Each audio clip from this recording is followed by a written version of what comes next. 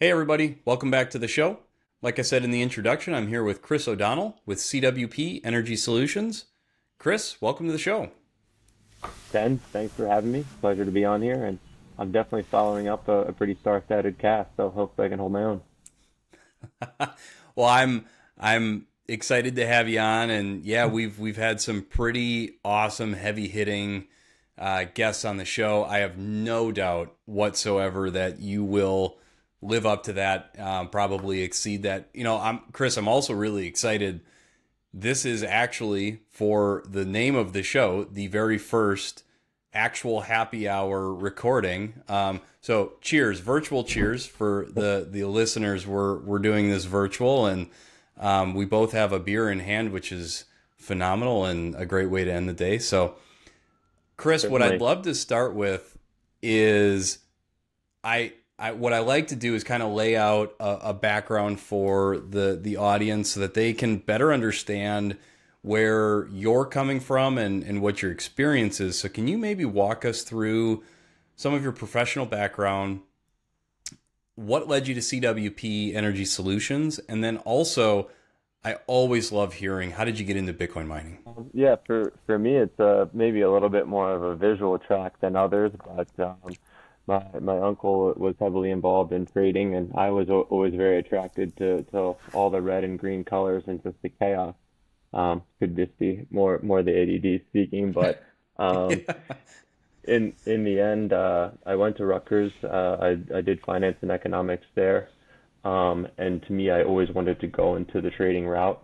I was working as a statistical analyst at PSE&G, the large utility in New Jersey, and did quite a bit of work for them, but always had ambitions to go onto the energy trading floor, and fortunately got a position, became an analyst there, and my job there was basically take all of the different aspects of the energy trading business, load side, generation side, and actual trading side, um, and then figure out how much money we made that day. And so that really got me into the weeds of a lot of the ISO tariffs, the regulations of the market, what works, what doesn't go work, and essentially, kept going there, and went on to become one of the 24/7 traders.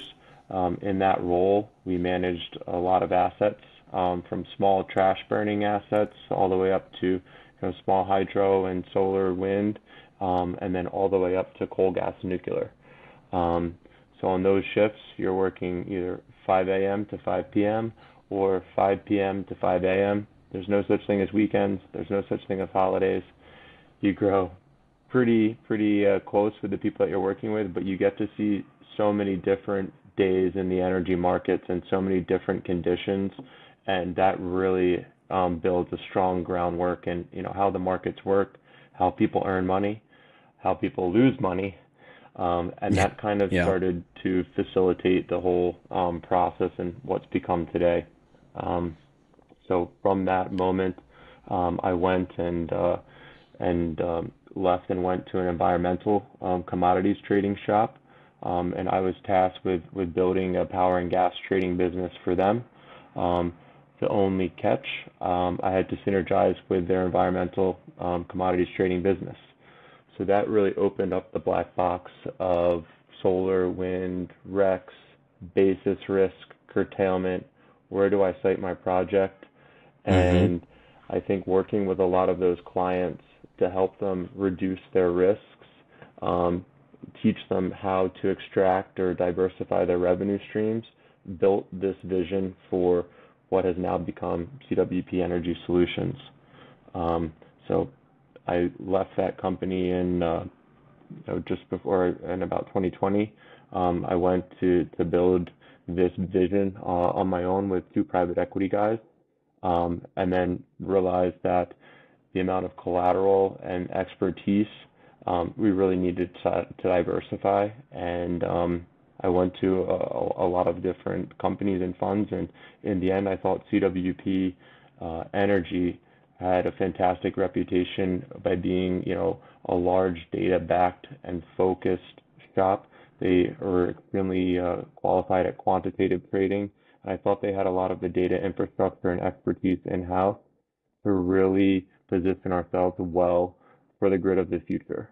And the grid of the future is renewable intermittency, it's decreasing base load generation, um, and it's increasing volatility severity.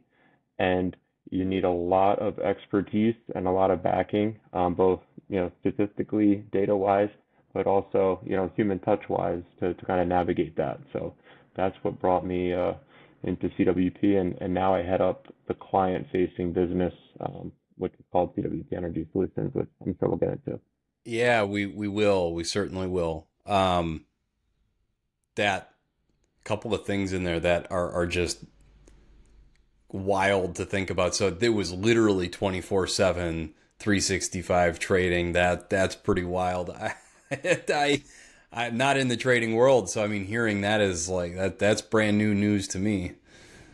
Yeah, in the end, electricity is 24/7. I think a lot of people are shocked to hear that, but you're sitting on a desk with two or three other guys making decisions that have, 10 to $100 million impact by yourself. And, what you start to learn is through mistakes and opportunities very quickly. So, I strongly encourage anyone, and when we're looking to hire people that come from a 24/7 desk background, I think that puts them leaps and bounds ahead of other people that have maybe come from different backgrounds, just due to that kind of strenuous work. Yeah, well, I can absolutely see that. I mean, they've been stress tested to the max. What facilitated Bitcoin and Bitcoin mining into your career path? Because your focus at CWP, or one of the things that you guys are helping ushering in, is Bitcoin mining and really this flexible load. What got you into that? Great question. Yeah, certainly wasn't on my career path when you look back to that move in 2020.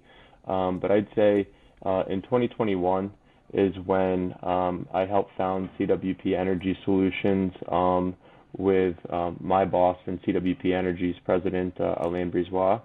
And the mandate was to focus on building a renewable energy client book and helping augment asset management teams at renewable energy companies to better manage their risk. And it just so happened there was this little event called Winter Storm Uri that happened during that, and that really threw us right into the fire. And we helped several clients that had these fixed rate hedges. And essentially, if their asset is not generating, they have a net short position in ERCOT, and we help them navigate through all of that chaos that ensued from Winter Storm Uri. And successfully doing that, we had a lot of these clients come and say, hey, you guys need to commercialize this business. There's a need in the market. The renewable developers are building projects as fast as they can, and some of them have their own internal asset management teams, but they need trading expertise and data to help make those decisions, to help manage these risks. And that started to parlay into, hey, can you help me on the long term with my power purchase agreements? Mm. Can you help me? My node has been, in single digits or in negative territory. And we actually had some cheaper wind PPAs that we were looking to find a buyer for. And so I started putting some feelers out there, and miners actually started, reaching out and saying, hey, I, I know that you guys are focused on managing curtailment risk for wind assets, and we would love to site a mine there. And my whole thought process was like, well, we have this PPA. Would you be willing to buy it? And they're offering higher dollars than anyone else was. And then everything changed right before the Miami Bitcoin conference in 2021. And essentially, gas natural gas prices went through the roof. Yep. Our PPA almost quadrupled in value. and that was no longer on the table to be sold. But we were still managing a lot of curtailment risks, and miners reached out and said, "Hey, we'd love to, partner on some of your client projects. And oh, by the way, do you have any power data? Do you work in, the power space and can help us navigate this?" And I reluctantly got a blessing from our senior leadership to go to the Bitcoin conference in Miami and have the conversations with folks. And the rest is history. I think I'll give a shout out to Cam from Foundry. He has comes from an energy background, but we were able to kind of cipher or translate, through that and started to build a relationship that's well known with Foundry right now. And now we work with several miners kind of navigating the space and making our power data available and going from there. Oh, that's fantastic.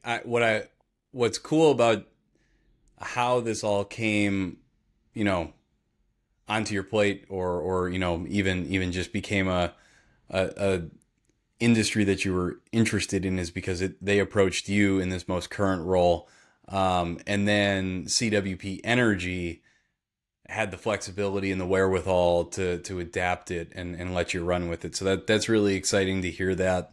Um, it's always nice to hear when the companies, are open to. I mean, Bitcoin mining, it's new, and it's not something that the energy industry, especially the renewable industry, has ever seen before. I mean, it's a completely new beast. So that's awesome. With that being said, so you guys are, really front and center on the energy industry. You mentioned, building out that renewable book. Where do you see the energy industry evolving over 2, 5, 10 years? There is a huge mandate from the president to expand renewable projects and be carbon neutral or carbon free. What is the evolution look like, and how does Bitcoin mining play a role in that? The It's a billion big dollar question. Yeah, question. yeah, that's a big question. Um, from where we see, after what happened last year, we see a full reset in the market. Gas prices have come down. On the Bitcoin side, Bitcoin went through a lot of volatility. Miners went through a lot of volatility. Those that came out the other side, I think you have to tip your cap to them.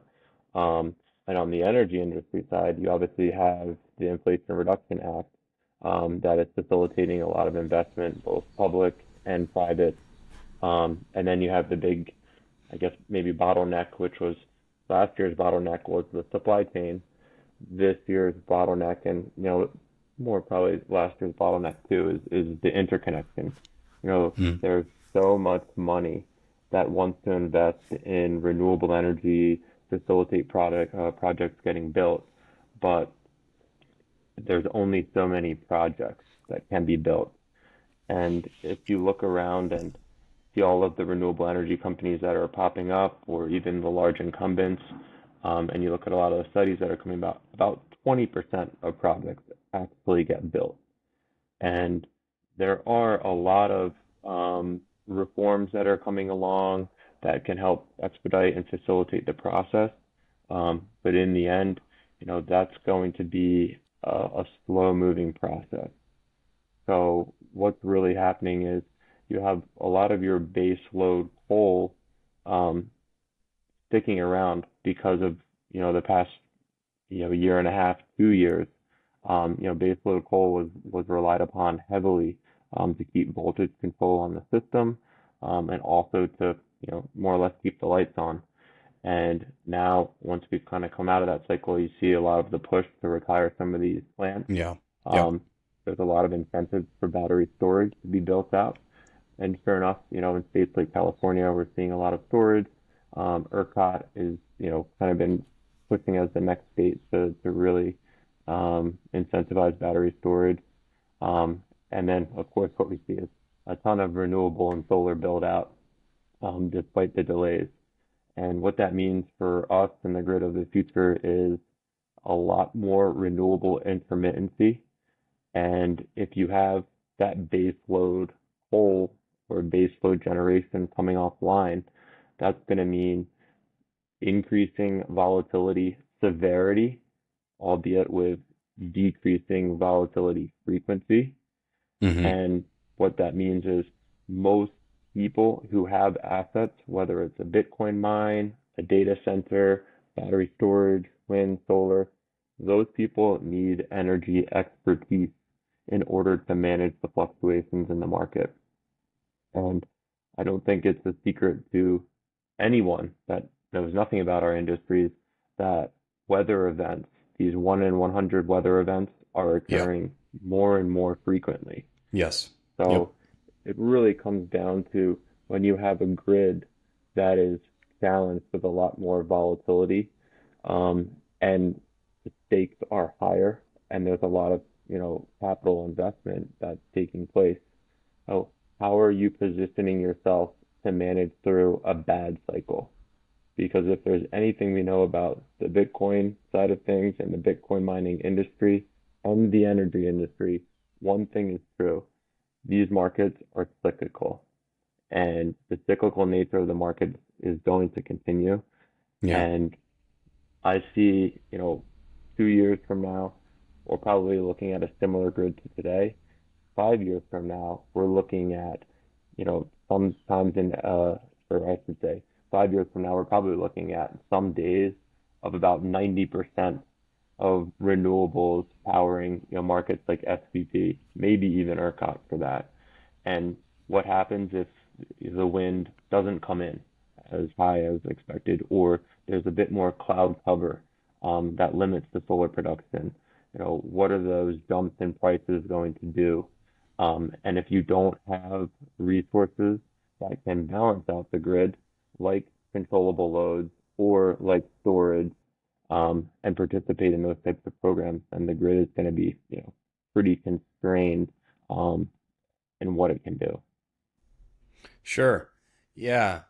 And that all makes sense. So I see what you mean. So, 5 years from now, there's going to be, a lot of those projects coming to completion, renewable projects, that is. And, with those, you're going to have flexible load that enables them to smooth out the ups and downs there.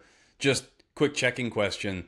The that mechanism is Bitcoin mining, keeping peaker plants running smoothly so that they don't have like ups and down fluctuations, and then they come offline when the peaker plant needs to direct their energy to the grid. Is that what you mean by smoothing out that intermittency from renewables? Yeah, I think it's two separate things. I think you bring up a good point there. Peaker plants are going to be increasingly necessary on the grid. You only have to look at California and see the Yes. articles that Yeah. have come Yeah. out regarding the duck curve.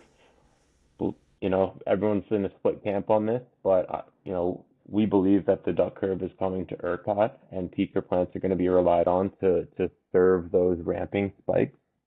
Um, but what happens with the Bitcoin mining side of things is they provide a price floor and they provide stability during periods of high renewable penetration. And they keep that curtailed and stranded energy from turning off. And those investors, or I should say, those project owners of wind or solar, they are beholden in the end of the day to tax equity investors. And the corporate off-takers, or whoever their off-taker is, they have ESG mandates that they've promised to their public shareholders. So when the wind farm spins and produces their megawatt hour, it doesn't only produce a megawatt hour of energy, but it produces a production tax credit and it produces a renewable energy credit. And if the market signals via price, negative 30, negative $40 prices for the wind farm or the solar Yep. farm to curtail, that tax equity investor doesn't get his production tax credit. That corporate off-taker doesn't get their renewable energy credit. And that starts to put a strain on the whole financing system. And that's something that we look to address financially with our financial hedging and trading and offering strategies to the market. And that's something that Bitcoin mining does from the physical side. It goes into areas and it creates a long-term solution.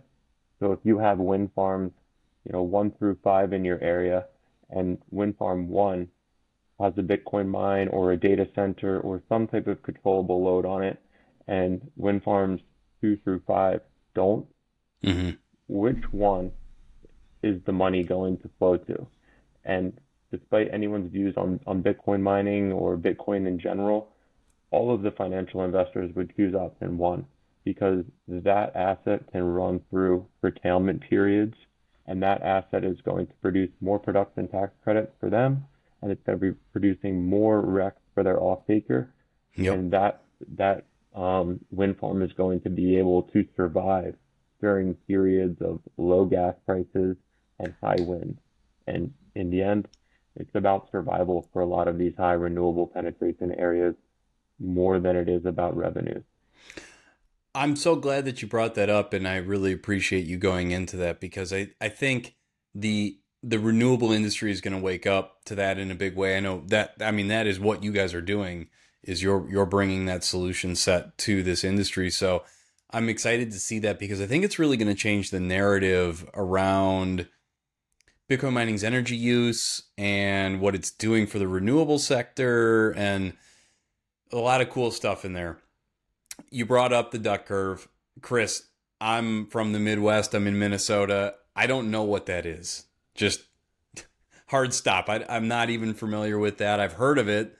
I'd love for you to give me and the audience what is the duck curve. Yeah, so the duck curve actually does look like a duck, believe it or not. Um, and essentially what it is, and it really started out in California. California incentivized a lot of solar to come online. It's obviously a very attractive state for solar. And basically what happens is, you have your load curve, which, typically looks, like dips through the overnight period as people are sleeping, lights are off, companies are shut down. As people wake up, businesses start running, aluminum smelters start running, processing facilities start going. You have increasing load in the morning, which is I refer to as a ramp hour. And then during the middle of the day, either there's people going out to lunch, in the winter, there's, strong dips, as businesses are kind of running as usual. In the summer, it's more of a, increasing curve. There's, only one, yeah, 2 peaks in the winter. There's only 1 peak in the summer. And essentially what the duck curve is, when you get past that ramping hour at 7, 8, 9 a.m. in the morning, all of the solar comes online and there's Yep. an oversupply in the market. And there's not enough demand to soak up all of that solar generation. So what the market starts doing is sending increasingly less price signals. And the price signals don't stop at zero, as some people seem to think. They can go all the way down to severely negative pricing because the market is trying to signal to generators, we do not need your generation. We do not have enough demand for it. Yeah. And the grid has to remain balanced at 60 hertz frequency. At 60 hertz is when supply of generation equals demand for consumption of electricity. And so the duck curve essentially is saying the market is oversupplied. They're sending negative price signals, signaling these generators to turn down. And then, believe it or not, when the sun goes down, everyone gets home from work. There's a ramping hour in load. The demand for electricity rises, but all of that free renewable generation is coming offline. Therefore, in order to keep up in supply and keep the lights on, you need to start ramping up, like you brought up earlier, gas peaking plants, sometimes even oil plants, anything that can ramp up quickly, which is what battery storage is being brought online to solve and smooth out that curve is what's needed. And we're starting to see that in ERCOT right now too. There is a lot of wind penetration in ERCOT. There's still a lot of base load, but there's still a tremendous amount of solar, and we're starting to see those ramping hours in the morning getting increasingly more pricey, and in the Mm. evening getting increasingly more pricey. So that means the spread between the lowest hours of the day and the highest hours of the day is getting increasingly wider. Yeah. So to summarize the duck curve, you have really high demand for electricity when the sun and the wind is not blowing or shining the strongest. And so you have wicked high demand when there's not a lot of generation, and then not a lot of demand when the generation is peaking. Is that a good way to summarize that? That's a good way to summarize it, yeah. I appreciate the And walkthrough. I genuinely didn't know. I've seen duck curve this, duck curve that. I think I even saw that, Texas went through a pretty crazy little period where everyone in the state of Texas knows what the duck curve is because of it. So thank you for that. I appreciate that. well, you might get a little bit more out of that because what's happened and what's everyone's silver bullet to save the grid and offset a lot of that transmission infrastructure spend that is needed is battery storage. And we'll get into the controllable load side in a second, but battery storage is supposedly the savior of the grid, and it does have a lot of benefits. But battery storage needs to be financed, and in order to have a financeable asset, you need certain cash flows that are locked in. And so the most liquid hedging mechanism currently is called a top two, bottom two structure, where you're essentially locking in what you think the spread is between the lowest 2 hours, the price spread is between the lowest 2 hours of the day and the highest 2 hours of the day. And that can go anywhere from, $50 to $60 a megawatt hour, in some cases even higher. And so now you're having the duck curve start to signal prices on the term to get battery storage assets built. So you're starting to see this snowball rolling down the hill. And then you have Bitcoin mining on the opposite side Mm-hmm. that can't necessarily generate, but it can defer its offtake and sell if it's co-located with a generating resource and sell that generation to the grid. Or it can provide ancillary services and really be that flexible load to help balance out the grid instead of incentivizing, investment that may or may not be needed in some areas. Yeah. Yeah. Yeah, Bitcoin mining I think is really going to disrupt a lot of the thinking, like you said, around just battery storage in general and all of it. Um, to go back one more time Yeah. before we move on in the conversation, you had mentioned that interconnection is really the foreseeable bottleneck right now, and then even out to 5 years from now, interconnection is going to be what slows down and really hinders all of this renewable energy getting on and supplying power to people. I have to ask, why is interconnection so slow to be built out? And I'm asking that because I'm thinking about, that it's great for Bitcoin miners right now because they can come in and co-locate on site at these renewable generators and soak up all of this, what would have been negatively priced power. But what is the delay? What takes so long on interconnect build out? Well, you're going to open up Pandora's box here. Okay. But unlike most Pandora box openings, you're going to like this one. I think it synergizes with a lot of the discussions that we've had in the past. But essentially, with the interconnecting queue, what needs to happen is the ISO needs to get comfortable with what's coming on their system, whether that's a load or generation. The ISO wants to know about it, wants to understand how those power flows are going to affect the grid and make sure that it doesn't pose transmission constraints on the system that is going to cause very severe price dislocations and Okay. potential disruptions to service. You had so many different incentives, whether they're tax incentives, state subsidies, um, cheap access to capital over the past, 4 or 5 years, Yeah. and then the whole ESG push. So everyone just went gung ho at trying to build renewable energy projects, battery storage projects, pretty much anything. And you also had miners interconnecting. You had the data centers from some of the large tech companies growing. Um, and it really put a strain on the ISO and the internal resources at the ISO to really evaluate and do the studies of, hey, what is this asset going to do to the grid? Um, so that's kind of one of the main bottlenecks. And it kind of spills into the next one, which is the transmission system.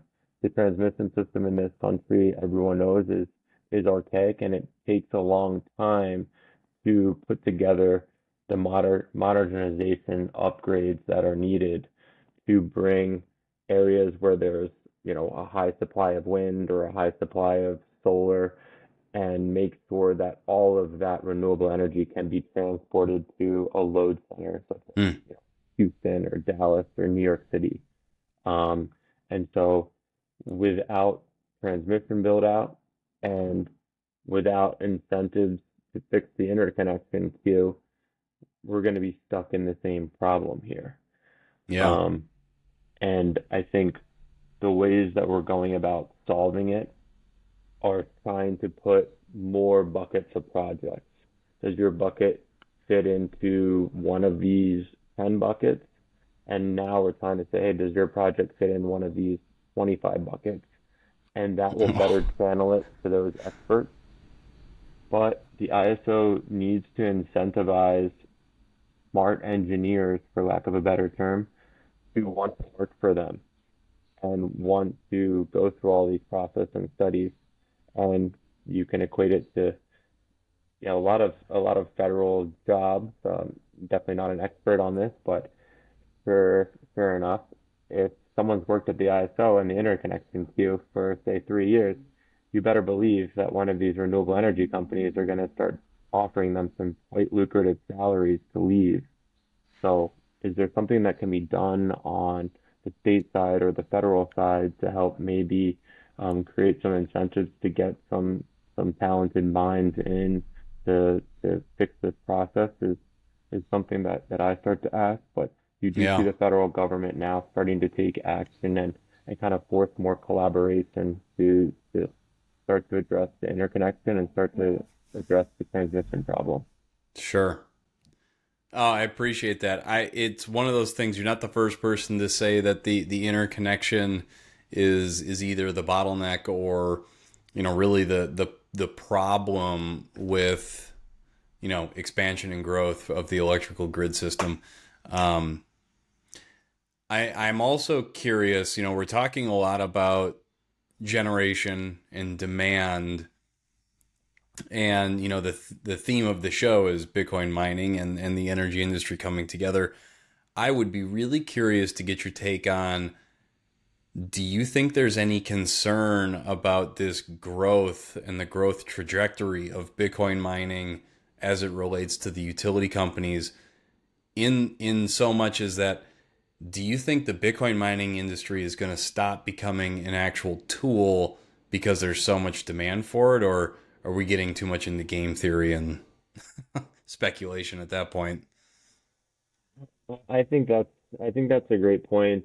And my frank answer would be no. I think that what we're seeing from the energy side of the business is that people are starting to realize that whether they like it or not, they're competing with other renewable projects on the grid.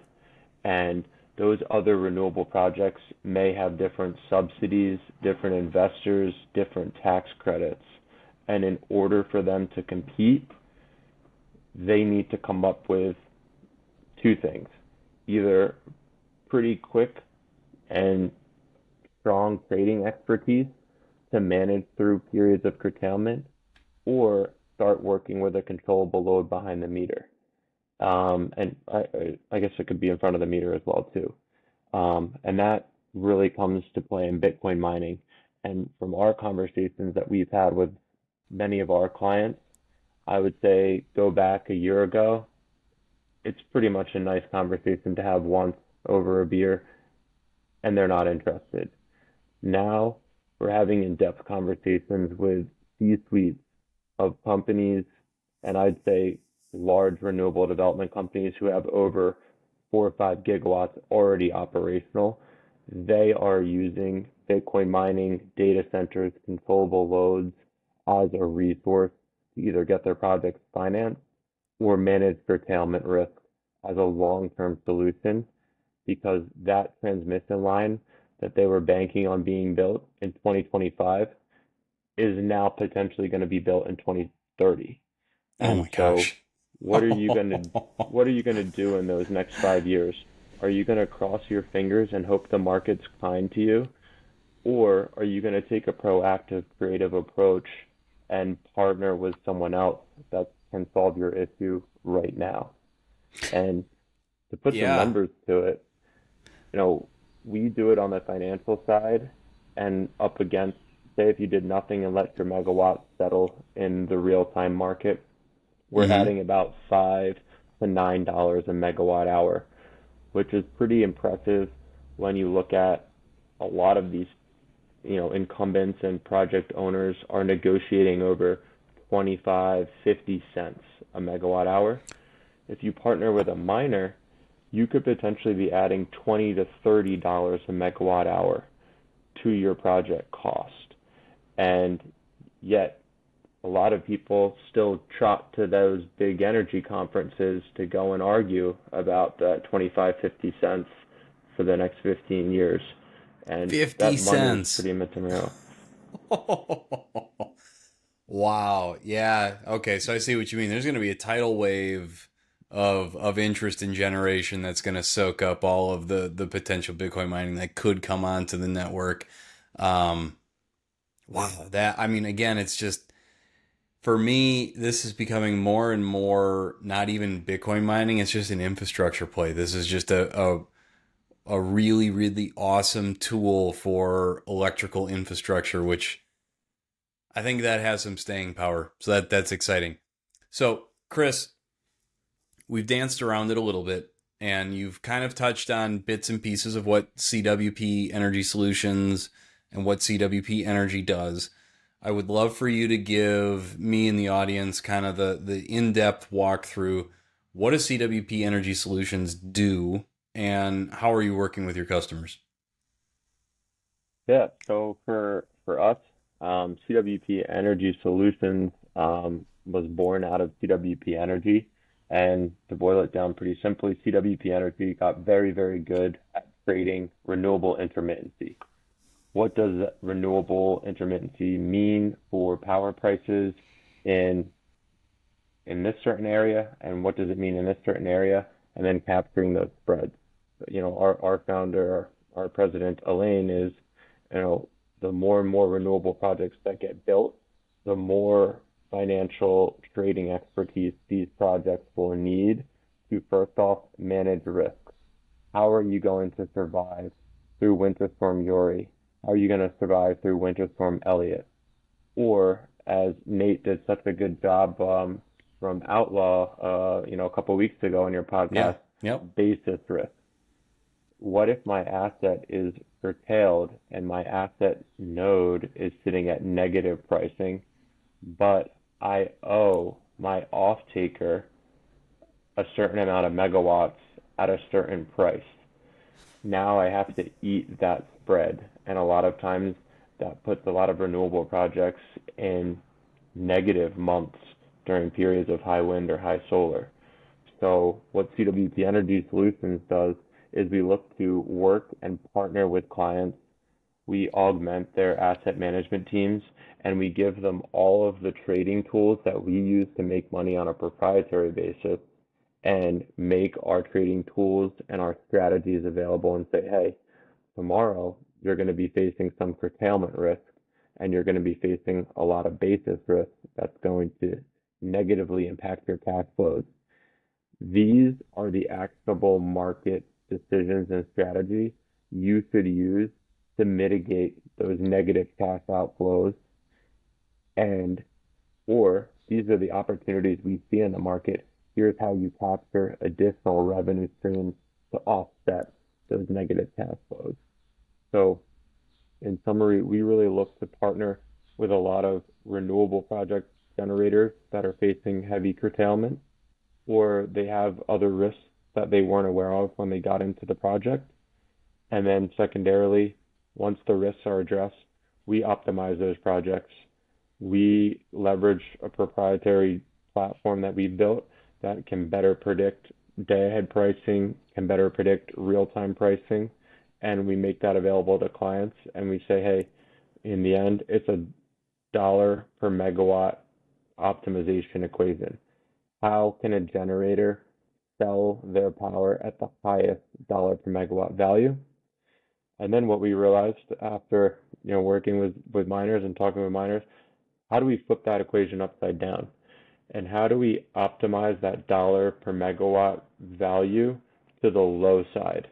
As if you're a miner, you're a consumer of electricity, and the Yep. name of the game is how can you procure the cheapest amount of electricity? Yeah. So we work with mining clients that have a variety of contracts, some with the utility, um, some via VP, virtual power purchase agreements, Yep. some purchasing from the grid on a daily basis, just as a generator would sell to the grid.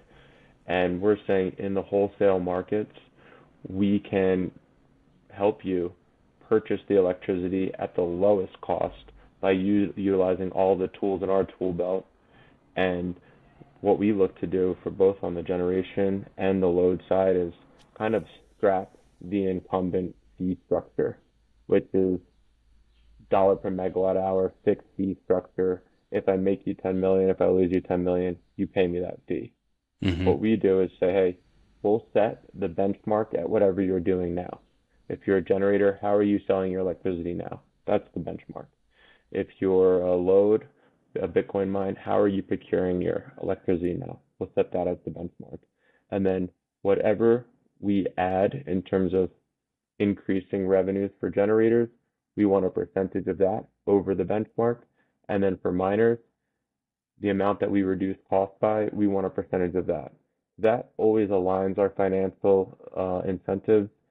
It allows us to be transparent and be a partner that's, an actual partner rather than the black box model, which has, kind of plagued our industry for the past 15 years. And so Yeah. that's kind of how we get involved in everything. Well, I really appreciate that. And what's really great to hear is that, I mean, you touched on it briefly, but what's good to hear is that you guys are approaching the generators, on behalf of the Bitcoin miners and saying, okay, look, how are you getting paid today? That's the benchmark, and then you work from there. I think that helps set expectations. You touched on it a handful of times. You guys really focus on renewable projects, and it's no surprise to any of the listeners or even people that don't know Bitcoin or Bitcoin mining very well. But Bitcoin mining gets a pretty bad rap for things like carbon emission and too much energy usage. And how, if at all, is CWP managing like the narrative around Bitcoin and Bitcoin mining being like producing too much carbon emissions or being too power intensive? How are you guys navigating that conversation? Or do you not even go into that with your renewable generators? Yeah, I think for us, there's two things that Bitcoin mining and the energy industry has in common. Both of them are extremely complex to the regular citizen, and that enables the narrative to be spun relatively easily. And Yes. since people can't understand the complexities of it, it's very easy to write an article or to publish some, study in a silo and say, this is bad, this is good. You can pretty much write that about anything. I think what we look to do is obviously, I think everyone wants to push for a cleaner grid, for a more reliable grid, and to offset carbon emissions. I think what people don't like to talk about is what they don't know, Yeah. about voltage control, about, transmission infrastructure that actually is redundant as opposed to, you know, you're building a new project just because you're trying to make money on it. And I think by enabling partnerships, we're sharing the same story.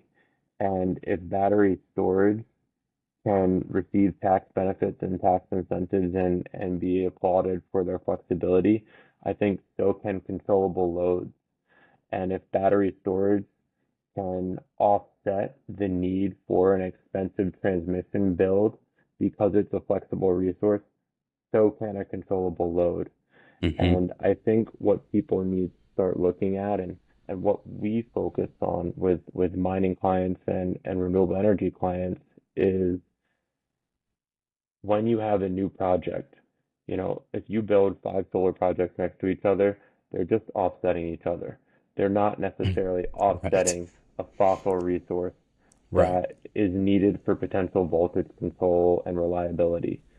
Um, so we look at it and we run power flow models and say, hey, if you build a mine here, all it's doing is consuming stranded energy and it's providing voltage control to the grid, and it's also providing a flexible resource that participates in ancillary services. And that is not increasing its carbon footprint or increasing the grid's carbon footprint. Yeah. And so Yeah. we try and look at it from a more holistic approach. And I think miners, especially of recent, are very, very cognizant and specifically tell us we're not interested in these type of resources. We're mostly focused on this resource. Or hey, we've had grid purchases for 30 or 40% of our power. How can we best offset that? And we don't want to just go and buy the cheapest renewable energy credit on the market. We want to purchase something that's impactful to the communities that we're a part of now. So that's the thought process that's been going on, and I think that thought process is only going to develop and grow into a more productive conversation. Oh, that's fantastic. And what a good narrative. I hope that that narrative can start to spread into the just the general population. You're absolutely right with your opening statement to that question of when people don't get it, they're just going to publish the easiest, clickbaitiest type of article that they can, and unfortunately that is, to the detriment of Bitcoin mining. So I really hope that the narrative can turn and become, this is going to soak up that renewable energy. It's going to soak up that stranded energy. That's great. I So think, yeah, go ahead. yeah, I mean, I think just as a perfect example for people, at least in our industry, look at when, China banned Bitcoin mining and Bitcoin mining came to North America. Look where the Bitcoin mining was built, back in, 2017, 18, 19. It was built in high renewable, low load areas, the Dakotas, the Pacific Northwest that had a lot of hydro, in West Texas. And now look at what's happening. You know, I said this in the beginning, but the cyclical nature of the markets is going to start changing that. So Hmm. the Bitcoin mining is only soaking up stranded energy at the end of the day. And if you have a look at West Texas, there's a lot of wind there. There's a lot of solar. Everyone said, hey, this is the cheapest area to build a mine. Well, this past 2 months, if you look at it, the load zone west price that everyone who has the load settles at was Yeah. $45. Yeah. The liquidly traded area in North Texas that settled at $30. So load zone west was actually the highest priced area. And you saw a lot of mining. And what we see is you've invested all of this money in there. You're not going anywhere. And a majority of the days, you are soaking up stranded electricity. But a miner has to have energy trading expertise to be able to stay online and operating during high priced or moderately high priced days. And I think that that's why we've been so involved in growing in the mining community is because you're not going to spend tens of millions of dollars and then just shut it down for months at a time just because energy prices are too high. No. You need Yeah. active hedging and active management, just like renewable projects need active hedging and active management, just like oil and gas industry uses active hedging and active management to survive during cyclical, unfavorable, conditions in the market. So I think that's what I really want to get across in terms of there's a cyclical nature in our markets, and it's just following where the high penetration of renewables is when it comes to the power markets and making sure you're prepared to capture the good times and survive through the bad times. And if so, you're going to be a pretty successful company at the end of the day. Yeah, I completely agree. And what's exciting is people like yourself and CWP Energy Solutions is coming into the Bitcoin mining industry in a big way and really helping with that strategy. And it's going to be really fun to watch the industry mature. And, it's for most people who aren't looking at it the way that we look at it, it's going to be that like, oh my gosh, how did this all happen so quickly? And it's like, well, it's been building up. So Chris, as we kind of wind down the conversation here, just to kind of bring things to a close, I always like to ask,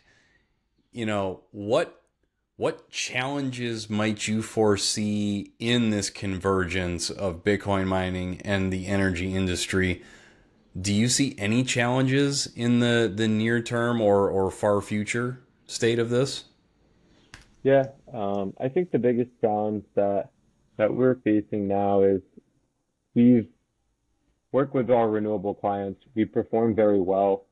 We've helped them, turn unprofitable projects into profitable projects, but they're looking for a long-term solution. They're in areas where more and more renewables are coming online. The transmission's not going to save them, so they need mining or they need a data center, whatever that controllable load is. They need something to help soak up that power during high, wind or solar hours. Mm-hmm. And they're interested in doing it. They're ready to do a contract today.